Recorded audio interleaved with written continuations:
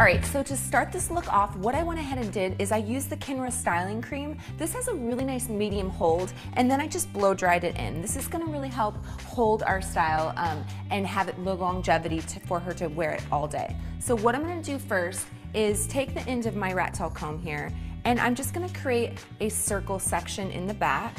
Let me turn her around. Then I'm just gonna go ahead and do a ponytail.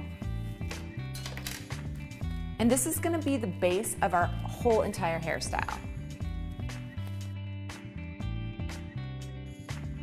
Now that I've secured a ponytail, I'm just gonna hold the base of the ponytail and pinch and pull the hair up. That's gonna create some volume. And now I'm just gonna go ahead and do a simple 3-strand braid. Once I get to the ends, I'm just gonna go ahead and secure it with a hair elastic. All right, so now what we're gonna do is we're gonna pull all this hair back into our braid and create the beautiful mermaid style. So what we're gonna do is we actually wanna curl the hair. So I'm gonna use Kinra's fast drying hairspray. This stuff is awesome. It has a thermal protection in it and it's fast drying. So I'm just gonna go ahead and spray it on each section and then lightly curl it with my 1-inch curling iron.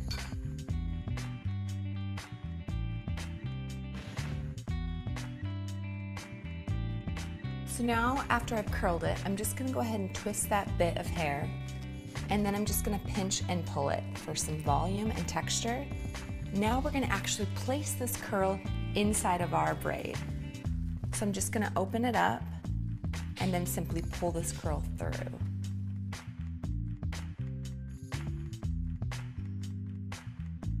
I'm gonna go ahead and do the same thing on the opposite side.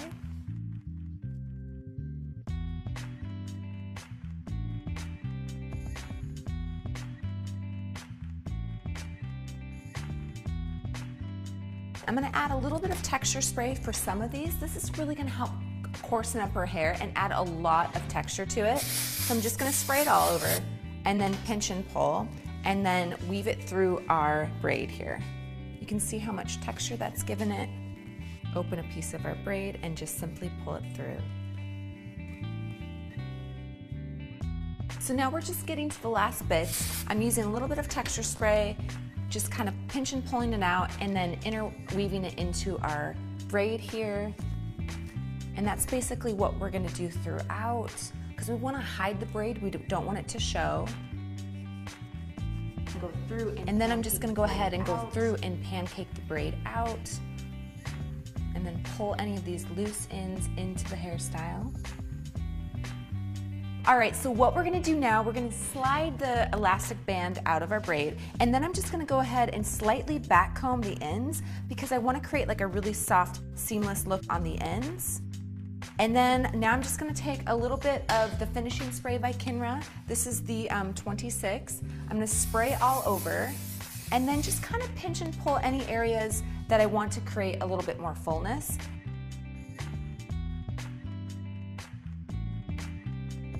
All right, so there you guys have it, a gorgeous curly mermaid style. I hope you enjoyed it. Feel free